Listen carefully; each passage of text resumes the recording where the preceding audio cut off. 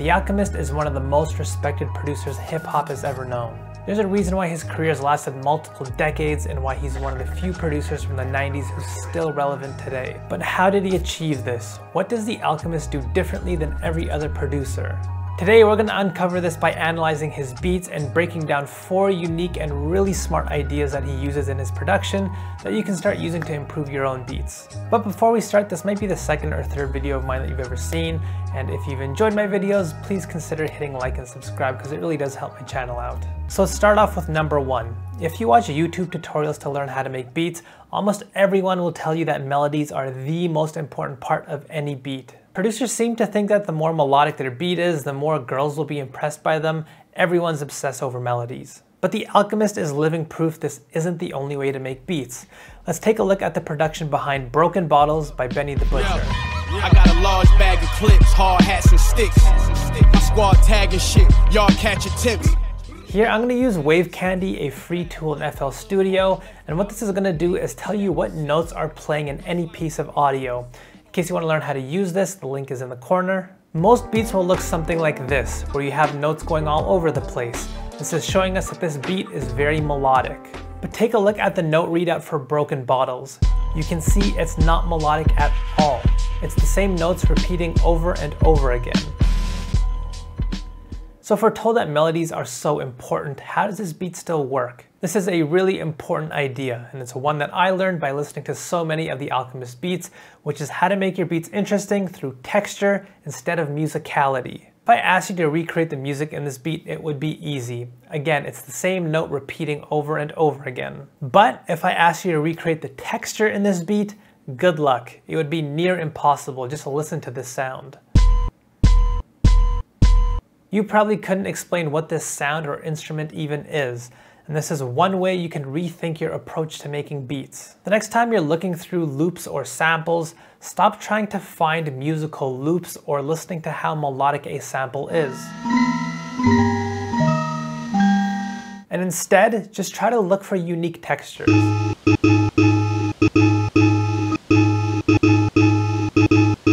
And when you find one, turn that into a beat.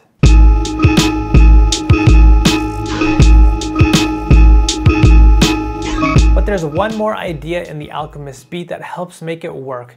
Obviously, if you were to make a beat like this, it could easily start to feel repetitive. So let's listen to Broken Bottles and try to analyze how the Alchemist keeps his beat from feeling repetitive.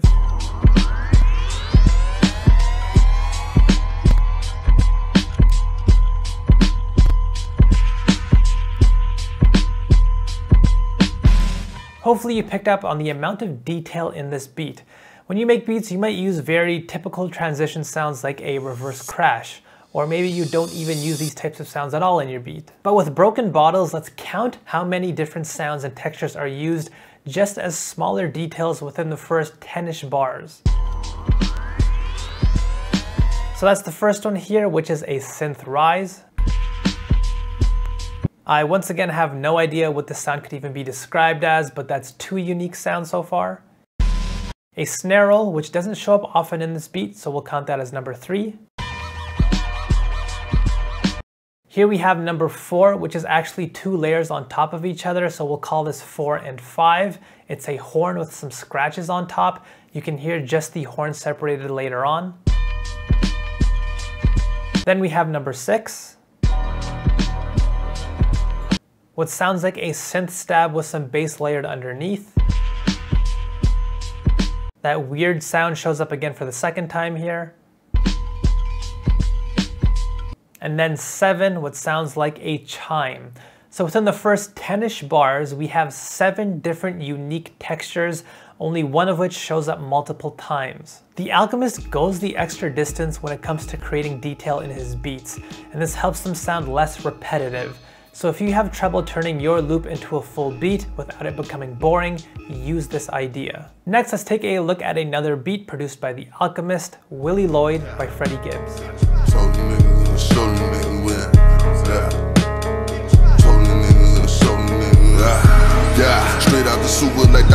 This is something that The Alchemist has been doing more and more recently. Most people consider him to be a boom bap producer, but let's analyze this beat. First, what BPM is it?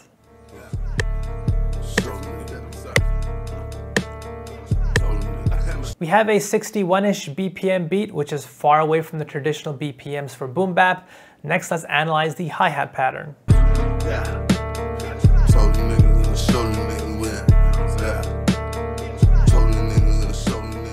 This is not a very common hi-hat pattern from boom bap either.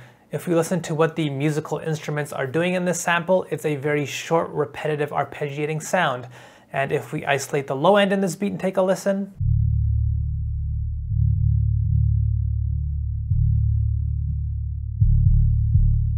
we have this bass that's programmed like an 808. We effectively have a trap beat here that uses the ingredients of a boom bap beat. And this is a big lesson that you can use for your own production. Rethink your approach to genre. This can be a great way to develop your own sound. By taking the structure of one genre and using sounds from another, you can get some really interesting outcomes. For example, let's take this sample here.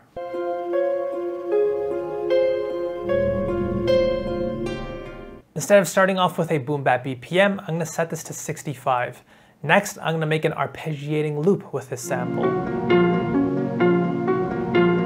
Then I'm going to take this boom bap sounding hi-hat, but instead of making a boom bap pattern, I'm going to make a drill hi-hat pattern.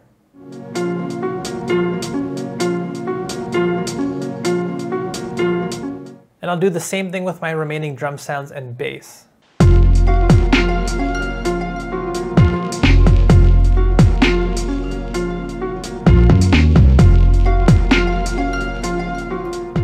And now I have a unique starting point for my beat, a sort of boom bap drill hybrid. So don't be afraid to rethink genre whenever you make beats. Now let's take a look at yet another beat of his, one of my favorites because of how imaginative it is. This is Legendary Mesh by him and Evidence. My medicine is kryptonite for Clark Kent. That's why I'm still scribbling and scribbling. Missile work off the same mountain. What this beat does is something that I personally feel like I need to do more of.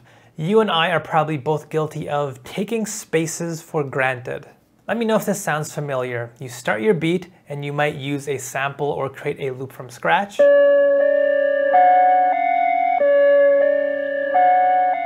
Then when it comes time to build on it, you just start to go into autopilot. You grab your hi-hat, you make a typical pattern, and you do the same with your snare and your kick. And you do this because it's what you've seen everyone else do, or it's just what you're used to doing.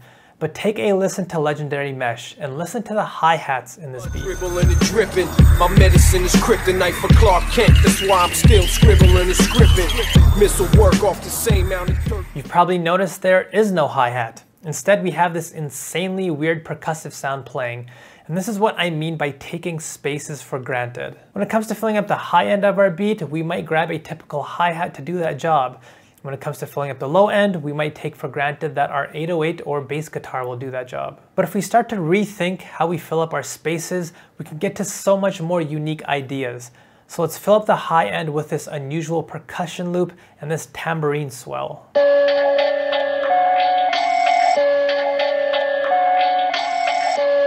And for the low end, I have these acid-ish basses that I never use.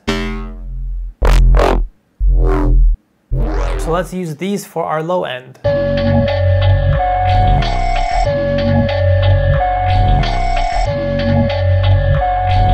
Now suddenly my beat feels a lot more interesting and unique because I chose to fill up spaces in non-typical ways.